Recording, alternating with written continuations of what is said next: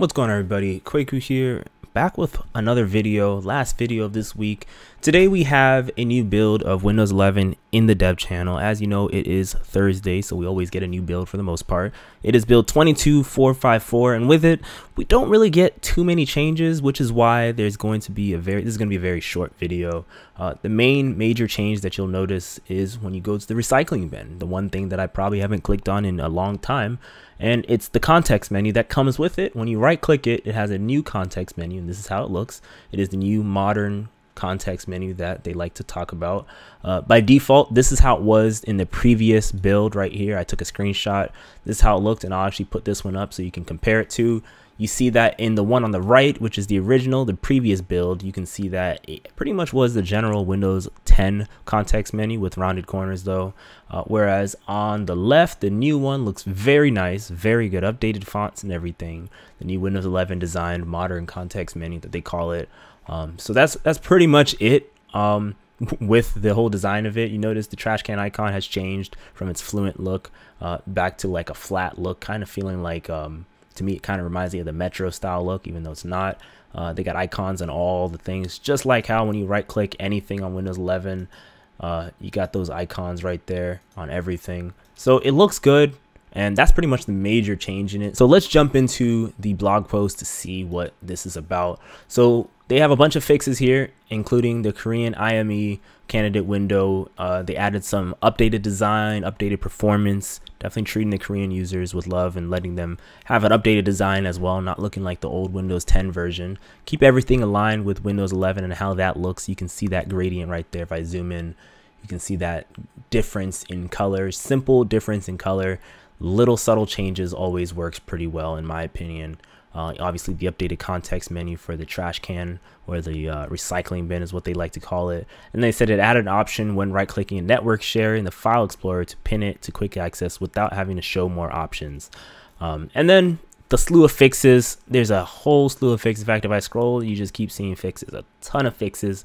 Obviously I am not gonna read through all of this. I'm going to pick like 4, but before I even read through any of it, there's one major thing that I wanted to point out that has not been fixed and I've still had issues with, and that is essentially when you first boot your computer up or restart your computer, anything that requires you to re-log in to your computer, Windows 11, the taskbar does not show up. It just shows a non-updated taskbar. It's just you don't see any icons to interact with. You can't right click it, you can't do anything. In fact, you can't open up any store apps or anything like that. You can't even go to your desktop and right click and hit display settings. Whereas because if you do that, it brings up an error message and a whole bunch of just issues with Windows Explorer that happen randomly when you restart your computer or turn on your computer fresh.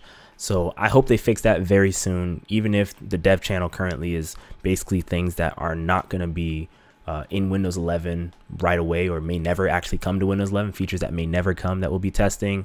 But I really wish that they fix that, because that bug does not just apply to the dev channel, it also applies to the beta channel as well. Now, going to the fixes, I'll read this highlighted fix. It says, we fixed an issue that was causing PCs with Windows Defender Application Guard, WDAG, enabled to bug check continuously. PCs with WDAG enabled should now receive build 22454. So that's a highlight general fix that they did.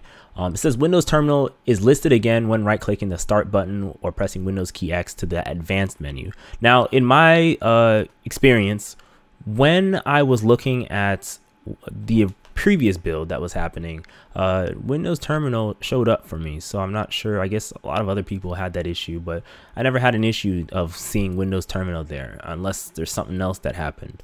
And then it says narrator should announce start launch more reliably now.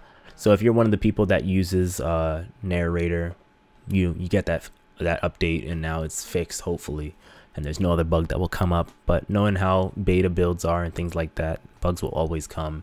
And then it says shift click on an app. Another fix for the taskbar says shift click on an app icon in the taskbar to launch a new instance of the app. For apps that support multiple instances, it is now working again, which is pretty good. So basically, if you are using like a web browser, you can shift click on an app to launch a new instance of an app if it supports it. So let's see, Brave supports new instances, so it works. So it says it should be now working again. I didn't know that it wasn't working. Personally, I'd only open up one browser at a time, or one instance of an app at a time. So that's about it. But there's a whole bunch more fixes that, of course, I'm going to leave this blog post in the description box so you guys can read up on it. And if you find anything that wasn't listed here, such as that issue with Explorer.exe, or Windows Explorer is what they call it now, obviously report it in the feedback hub, as well as leave a comment with it.